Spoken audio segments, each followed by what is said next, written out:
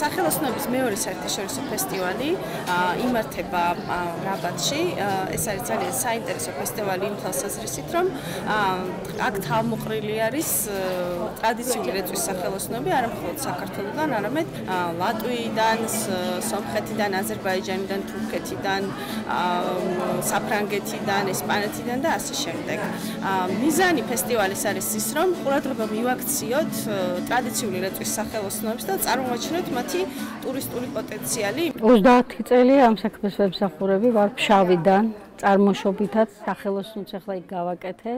ახლიდან დავიწყეთ ყველაფერი ამ ტრადიციული რეწვის ნიმუშების გაკეთება, აღდგენა. ჩართული ვარ ყველაფერი რომ აღვადგინო, რაც ფშავში კეთდებოდა ტრადიციულად, ბუნებრივი ღებივის ჩათვლით.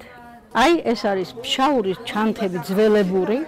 წინდა კალათა ქვია, აი ასე ეკიდა ქალს ხელზე, შიგ საქსოვი ქონდა, გზაზე მიდიოდა ქსოვდა, ძროხებში იყო ქსოვდა ეს და წინდა კალათა ქვია. აი ეს არის საფულეები. აი ფშავში წაწლობა როცა იყო.